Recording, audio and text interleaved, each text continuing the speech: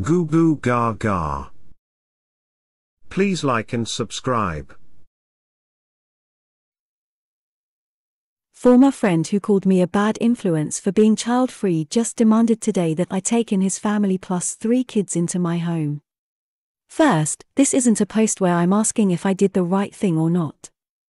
I know I did the right thing. This is a pure rant about this emotional day. Because if anyone is going to understand, it's you all in the child-free community.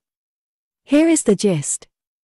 A former friend, Dave is not this person's real name, who I haven't had any contact with for almost 3 years, just got in touch with me again. He claims he has a home emergency and needs to find a place for him and wife and 3 kids to stay while the home situation gets fixed.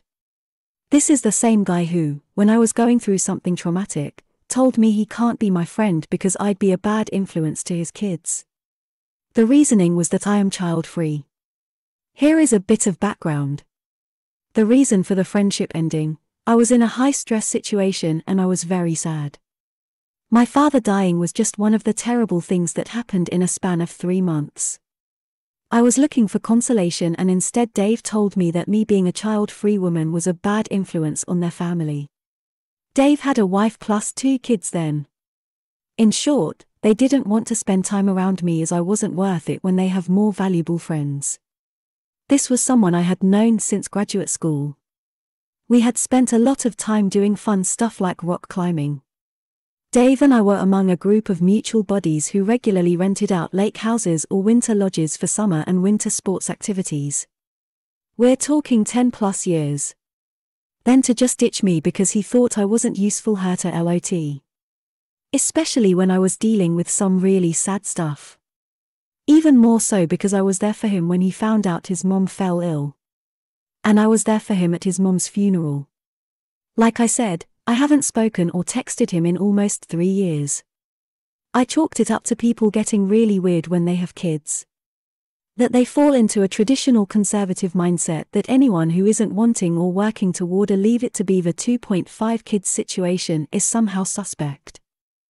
Then today I see a text pop up on my phone from Dave. I never erased or blocked his number from my phone, so his name was still saved. And there it was. He asked me to let him and his 3 kids stay with me at my house because their water heater broke. And it's kind of an emergency situation. He knows I now live in the same city as he does, and it would be a really big favor for which he would owe me. Okay. So lots of emotions with that. Apparently since he told me I'm a bad influence, him and his wife had a 3rd kid. It was a pandemic baby, I guess. My biggest question was why ask me of all people? I asked Dave why he's asking me to do this for him. His response was basically that he's all out of options, and that no one has the room for him and the 3 kids. Especially with his 5-month-old. I asked him why can't he arrange a hotel room for them. He said that it would be really expensive, and they're in a lot of medical debt already from their newest kid having to be in the NICU when he was born.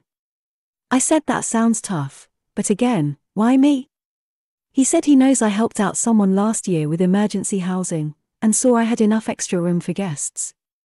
Since I was so generous back then, I could be generous with him now.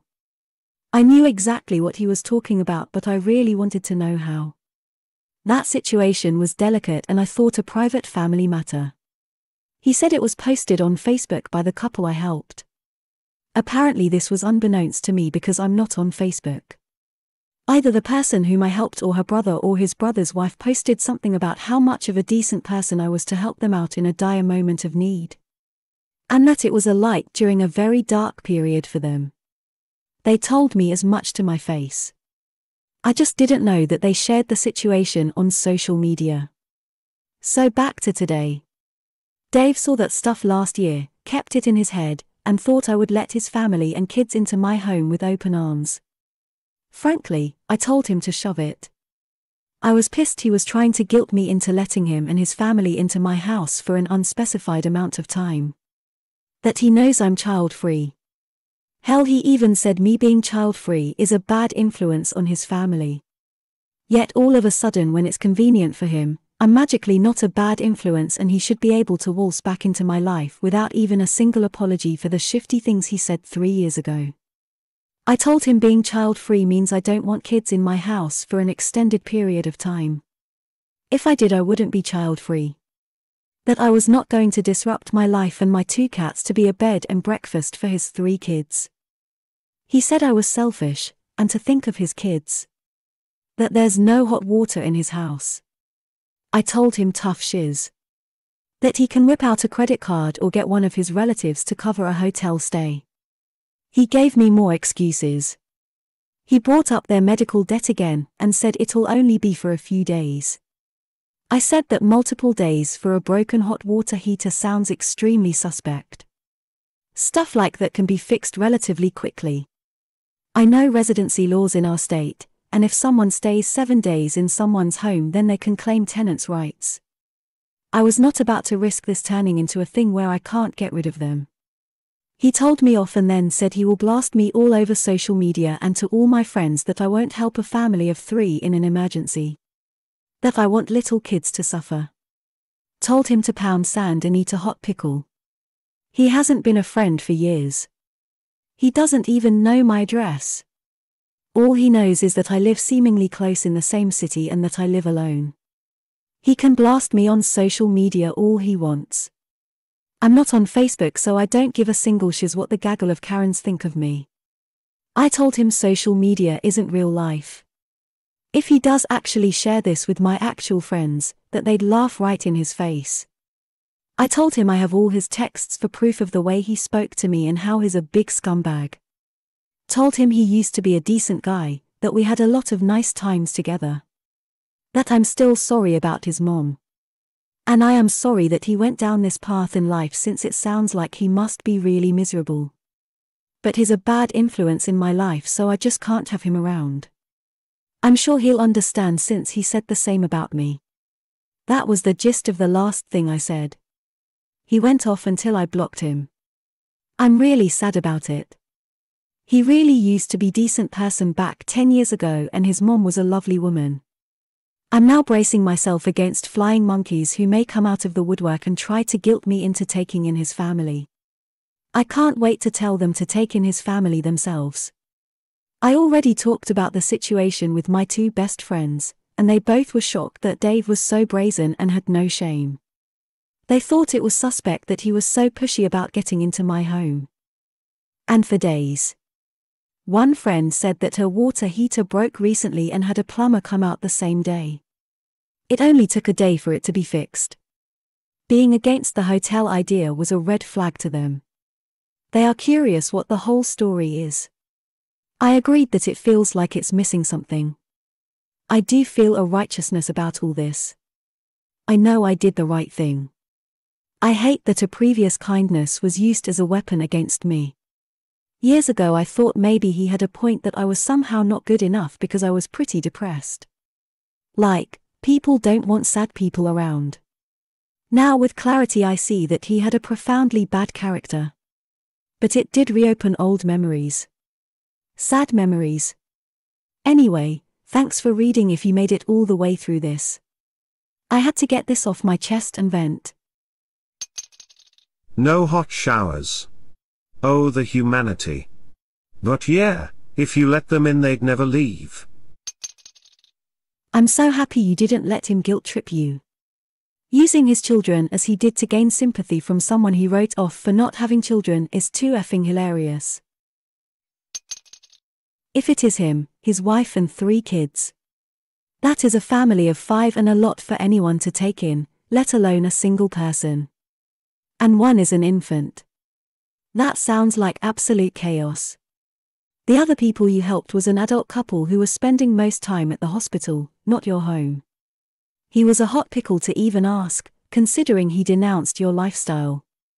I think his wife or something was threatened by you. Kids may have plenty of aunts or uncles that are single or child-free, and wouldn't think anything of it. No hot water is not an emergency. They can heat water on the stove to bathe the children. It sucks, but you gotta do what you gotta do. What an entitled jerk. My thoughts too. My family and I heated up water in Mexico to bathe ourselves. Exactly. It's funny how he's no longer worried about you being a bad influence on his kids. Oh my god, I'm so down for a part 2. Dave is an asshole, good on you for standing your ground. I feel the same, please tell us how it continues later. I'm picturing Dave shows up at house, has already told children they are moving in. Threatened to leave kids on doorstep and call CPS for some reason, and assumes that Op in get info trouble for neglecting Dave's kids. You've got good instincts and I'm glad you didn't cave into the pressure. I'm glad you got to vent. What an absolute douche nozzle. I am sure he's not telling the whole story. A lack of hot water for a day or 2 is not an emergency. Imagine being so effing entitled that you keep pushing when someone has already said no. Especially when you once trashed that someone for being a bad influence. Alert your neighbors in case this asshole drags his grifter family to your doorstep while you're out one day. I'm so glad you stood your ground. I can't stand when people use their kids as an excuse to get shiz for free. I have a cousin who has had all her kids eventually taken away. And she asked me for money when I was a broke college student. She used her baby as an excuse because her electricity was cut off and she needed AC for the baby. I said no. Then she went on to say that even her family ain't shiz in a cryptic post on social media. I blocked her and haven't spoken to her since. Something exploded in my water tank and it was fixed the very same day. I shut off the water so it didn't flood the basement. I did this very easily.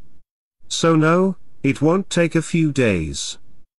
This guy is a colossal piece of work and an effing awful liar to boot. At least make up a good excuse or story when you sob and beg. Shiz, sounds like something more than a broken water heater. Perhaps, an eviction happened. Thank F you didn't let the prick stay. To save your sanity, you'd probably have to pack up the kitties and all your shiz to get away from him and his collection of scabs. I love this story. That was obviously a tenant trap. Don't rack yourself trying to figure out the underlying causes. The only disappointment is I think you let him off too easy. I've lived in a house that had a super shifty landlord, and my boyfriend and I had to go about a week without heat or hot water, and it wasn't the end of the world. Luckily, we do live in a pretty hot area so it wasn't too bad, but the nights would get down to 40 or 50 degrees sometimes, and we just had to deal with it. To me, that's such an odd reason to ask to stay at someone's house. I understand they have a baby, but damn, they can go buy a portable heater inexpensively and put it in the baby's room. I definitely feel like there was a bigger reason he was so desperate to get into your house. What a strange scenario. Anyway, good for you for setting boundaries. Don't worry about anything anyone says in social media. Parents will always envy child-free people, no matter what, therefore, they'll always find reasons to hate us. I want my cheesy puffs. The pregnancy trivia my best friend is giving me just reinforces my worldview that little bit more. I am having a movie night next week with my best bud, and this'll be the first time I'll have seen her bump in person. I ain't touching that shiz even if she asks. I've heard enough from her to know that I don't want to go near that. I am surprised that she doesn't feel like John Hurt in Alien. Most of you probably know this but I didn't in this much detail. But when the organs are yeeted out the way by her sequel, the bowel and stomach can end up as high as the sternum. Holy shiz. No thanks buddy. I'm going to head out. So she's eating 6 or 7 times a day, but small amounts, because the sequel won't let her have stomach space. I also now understand the term food baby a bunch more, because her nausea and other symptoms are exactly how I feel after a monstrously large dinner. Anyway, the release date is at the end of January so we're getting a couple of movie nights in before Christmas, Because she knows how I am around kids with my noise issues, and she respects the child-free thing too, hence, we are best friends forever.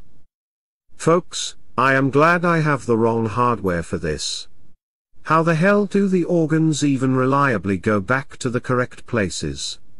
That's gotta feel so damn weird when it happens. Please like and subscribe.